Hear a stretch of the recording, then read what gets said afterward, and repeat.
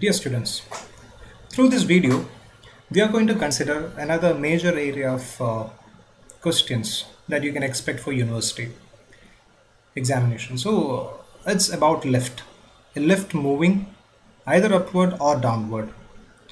So this is a case of dynamic equilibrium. A lift is moving, so it is moving either up or down. You might have experienced this by yourself. So when you are traveling in a lift and if the lift is moving really fast, you may feel that you are gaining weight. Okay, the floor is trying to pull you to it. This is because of this dynamic equilibrium consideration. So if the lift is moving really slow, you won't feel any difference at all. And the opposite of it, when the lift is moving downward, and if it is moving really fast, you may feel as if you are flying. If it is moving at a medium speed, you will feel your weight got reduced. All these things are because of the action of this dynamic equilibrium. When we are designing this floor of lift, this consideration has to be a major thing in designing. For example, in lift you might have seen like only 8 persons or 5 persons are permitted. So how you can decide how many persons should be there? It should be based on different factor, and one of it is what we are going to discuss now. So when few people are standing on the lift floor, okay, few people are standing on the lift floor, and when this lift is moving really slow, the floor is going to be designed for the weight of this total weight of the person standing on it. But if it is a lift that moves really fast, okay, so this floor need to be designed for a higher value of weight, and that's what our problem is. Okay, so we can have one such problem. So let's check this one. A lift has an upward acceleration of 1.2 meter per second square. The lift is moving upward with an acceleration. So what force will be a man weighing 750 Newton exerts on the floor of the lift? Okay, that's part 1. So you need to calculate the reaction. And part 2, the lift is moving downward with the same acceleration. What is the reaction in this case? And the third part says you need to calculate the acceleration so that the weight exerted on the floor will be 900 Newton. You can see that the weight of the person is 750 Newton. But in the third part, what we are going to deal with is a case when his weight is going to get increased by 900 Newton. It's not actually his weight that is getting increased. It is the weight experienced by the floor that is getting increased because of the motion. So let's try to solve this particular problem. So here basically we are having 3 cases. Okay, I'm dividing the different cases given in the problem. The case 1, the lift is moving upward with an acceleration of 1.2 meter per second square. That is the first case. And in that case, we are supposed to calculate the weight exerted on the floor, which basically means that the reaction. Okay, I need to calculate the reaction. In case 2, the lift is moving downward. Okay, lift is moving downward. So the acceleration is downward. And again, we are asked to calculate the reaction. And in the third case, the lift is moving upward with an acceleration which is unknown, such that the reaction exerted will be a minimum of 900 Newton. So these are the 3 different cases mentioned in this particular problem. So now let's see how to solve this. So the weight of the man, okay, is given as 750 Newton, that is available with the problem. Now let's see this condition. So there is a lift compartment. Okay, a person is standing in the lift, and he is having a weight of 750 Newton acting downward. And the point where he touches the floor is going to exert a reaction. Okay, that reaction will be equal to the force exerted by this particular person, and the force depends upon, one is his weight and the second one is the dynamic condition, that is force times acceleration. So this is the basic thing. So let's see how to solve these 3 different cases. So we are starting with case 1. Okay. So in case 1, the person is there. Okay. His weight 750 Newton acting downward. 750 Newton acting downward. There is a reaction R. It is said that the lift is moving upward, which means the acceleration is upward 1.2 meter per second square. Now with this information we can simply apply our D'Alembert's principle, which basically says that sigma Fi, net force in I direction, is equal to m times AI, where AI is the acceleration in the direction I. So I need to decide this I direction. So what I'm doing here, I'm considering the I direction as this. This is my positive direction. Upward I'm considering as positive. So now I'm going to write the equation. So I can see the net force is caused by R and 750. R is acting upward, hence it is positive.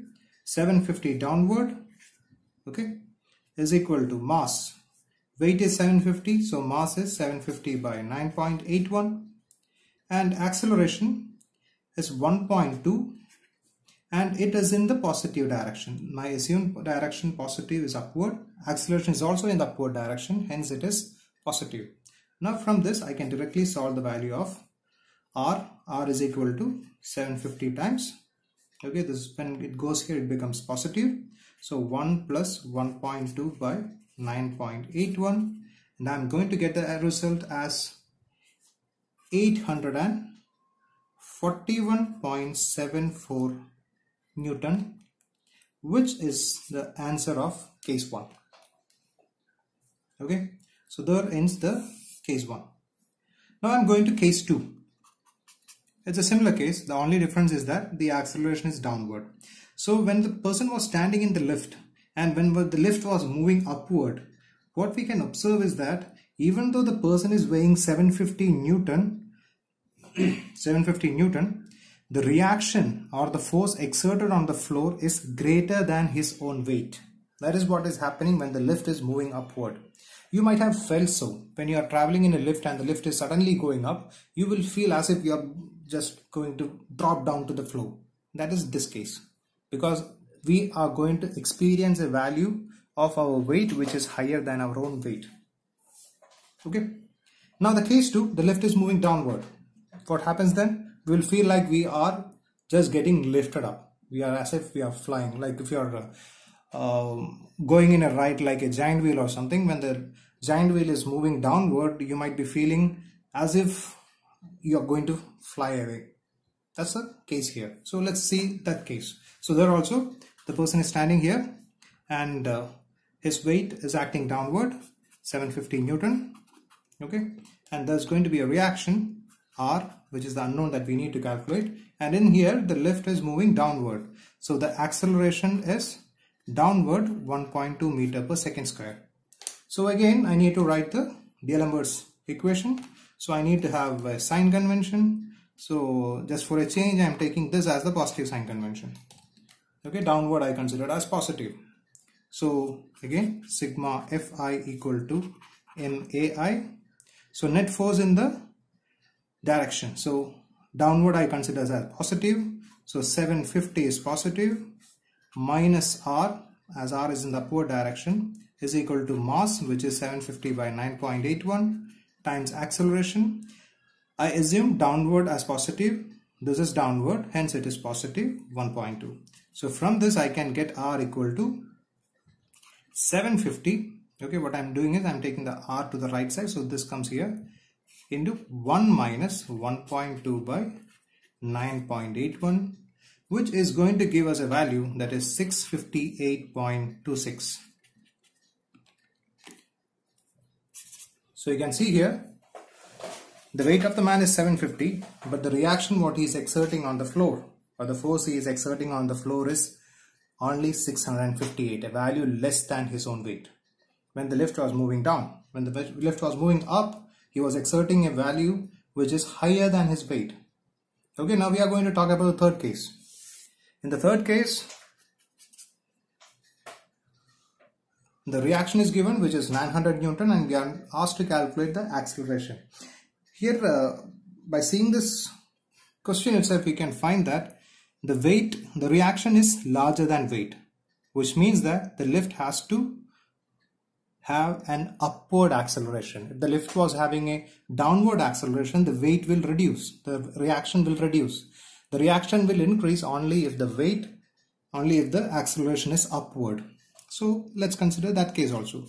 So that's a person, okay, his weight acting downward, 750 Newton, and the reaction is acting upward, R, and we are need to calculate the acceleration, okay, which is the one that we need to calculate. And we know that if the reaction has to be higher than the weight, it has to be an upward acceleration.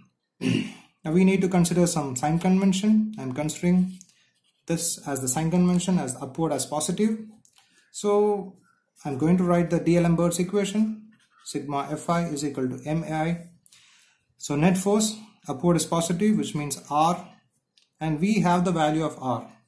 R in this case is given as 900 Newton. Okay, so R is upward, 750 is downward, and is equal to mass, which is again 750 by 9.81 times acceleration. Acceleration is upward, the assumed positive direction is upward, hence it is positive A. Okay, so I will get 900 minus 750 is equal to 750 by 9.81 times A. On solving this, I will be getting the value of acceleration as, what is your guess? How this value is going to be? Is it going to be less than 1 by 2 or greater than 1 by 2?